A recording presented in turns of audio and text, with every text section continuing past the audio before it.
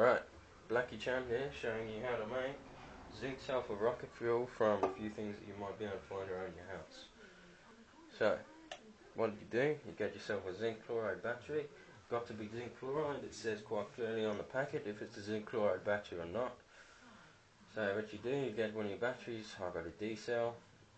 Take off your metal casing from around the outside.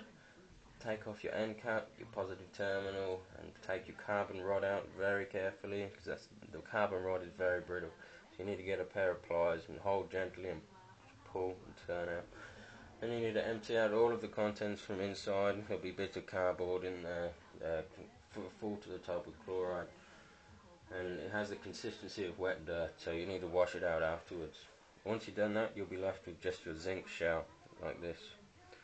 Not as used as this one's been through the wars a bit.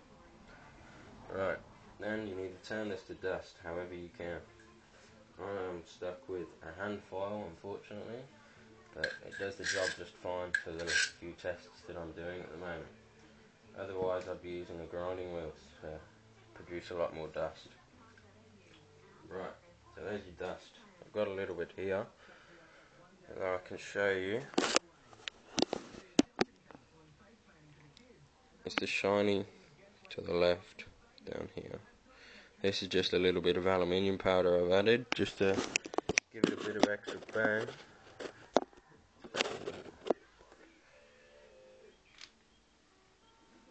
Right, so next you need to get your sulphur. I use Yates' tomato dust. I don't know if you can see that, but it's got a 400 per kilogram of sulphur inside, and only a 500 gram tub, so it's perfect for what you want, basically. What you need to do, you need to fill a jar or something like that, about a quarter of the way to a third of the way full with your tomato dust. Once you've done this, you need to fill the rest of the way with hot water. Hot, very important. What you need, and leaving a centimetre from the top, so you've got room to mix it up, and put your lid on and shake very vigorously until all of your mixtures looks like it's dissolved. Sulphur doesn't actually dissolve, just so you know, so this is why this works, doing this method. So once you've done that, you sit and leave it for about 15 minutes once you've shaken it up, and over the time you'll see it all separate. You'll have your light brown at the bottom, you'll have a very thin layer of black at the bottom, then a thicker layer of brown, then you'll have like a medium layer of green here. You'll be left with some light greenish water between here, and round the top there'll be a bit of froth, and there'll also be all of your sulphur in like chunks. I've actually got a bit of sulphur just here. I can show you. You can see that. It's like a very bright yellow colour. So if you've got a bright yellow colour coming out at the top, you know you're on the right track. Just a note quickly, this stuff will actually work as it is, because of the sulphur content in it. It's pretty high. It does work just as it is, but it does not burn as vigorously, and I'm not sure of the other contents in here that they don't tell you about, so I'm not sure if it will be safe to do it like that. Not sure of the gases and whatnot it lets off. So right, so that's that. Once you've got your two elements, you need to mix them at a 50-50 ratio. So I'll just do that now for you. Bear with me. Right, here we are.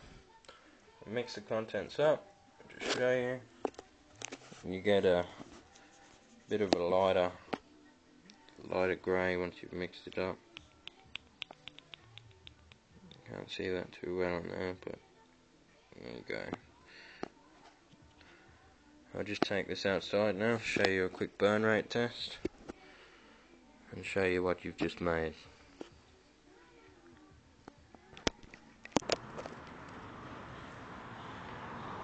Right, so here's your rocket fuel, just set up here, about an inch of it for a burn rate test. I'll just show you what you've just made. It has to get pretty hot to ignite, so give it a second.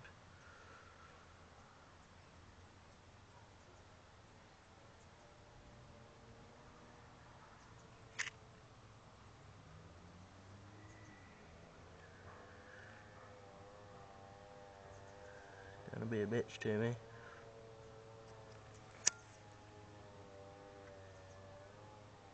There you go.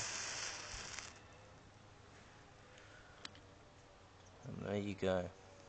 Zinc sulphur rocket fuel from scratch.